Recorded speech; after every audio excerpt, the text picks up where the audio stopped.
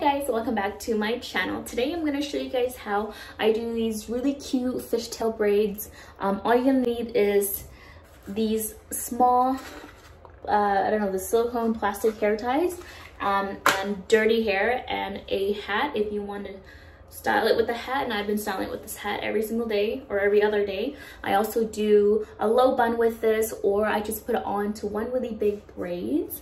But if you like this hairstyle, please keep on watching. All right guys, so the first step is optional. I am going to use the bedhead wave artist through my whole head just so that I have more volume to work with.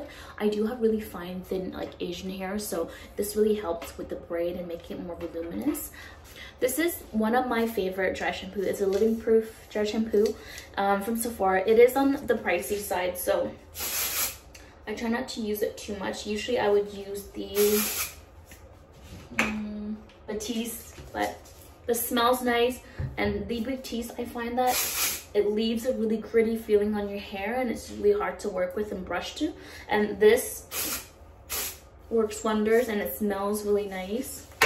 Yeah, so you want to just run your fingers through your hair just to dissolve the dry shampoo so that you don't see the white powder.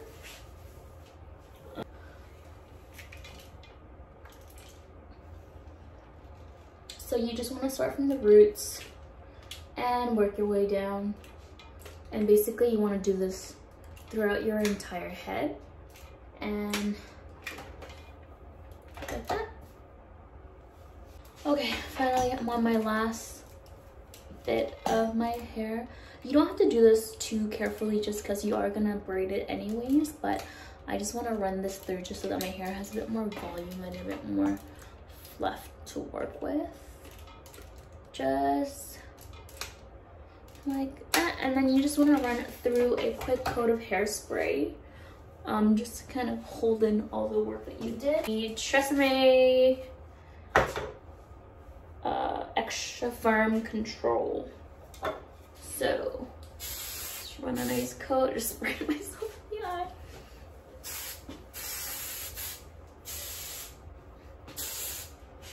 Okay.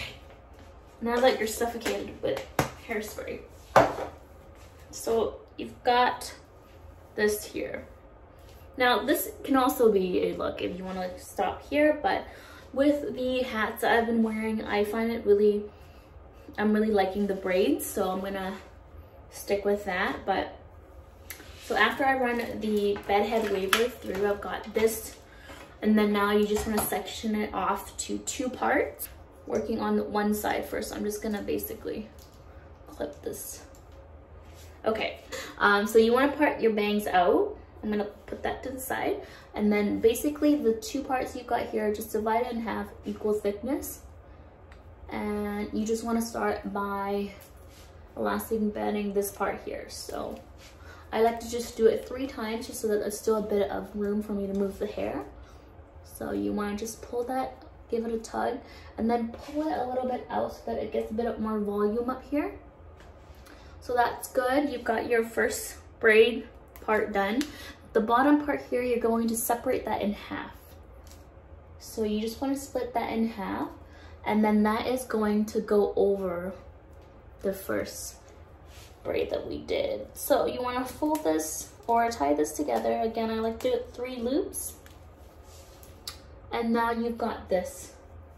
So now you just want to give it a tug, and then you want to take both sides of that and you just want to give it a quick spread. So now that you've got a nice fluffy braid going. I don't know if that makes sense. And then just give it a nice tug. And then you want to repeat the same steps. So the bottom part that you've got here, split that in half. And that's going to loop around the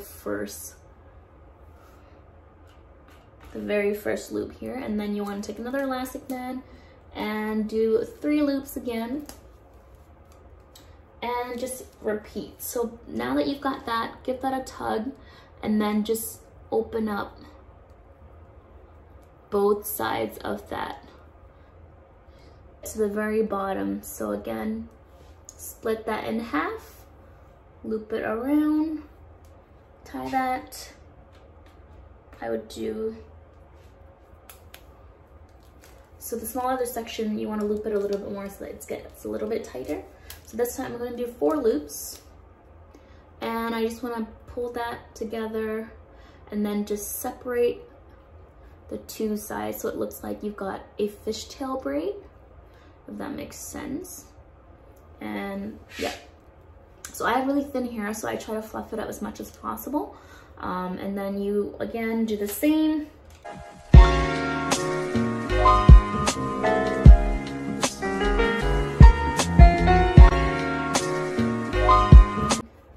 Until you get to your desired length.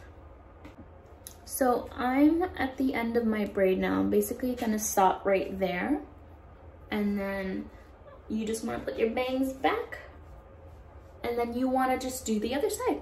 All right guys, that was hard to do when it was a lot easier for me to do when it's off camera. So basically I just repeated that step on the same side. And then once you're done, you can fluff it up as much as you want to, depending on the thickness of your braid. Okay, so I've got both my braids here. I just popped on a wide rim hat. This one I got from Urban Outfitter. I've really been loving this braids lately. It's really easy for me to work with. I run out of the house with dirty hair, put in a braid, and it looks like I actually tried. So that's what it looks like. This is also another style that I like to do. So I just put it into a low bun without the braids. You can imagine it without the braids, you just loop it together and do a low bun. This is also really quick and easy for me to do with dirty hair. So that's another one that you can do. And then another style that I really like to do is I do one big side braid.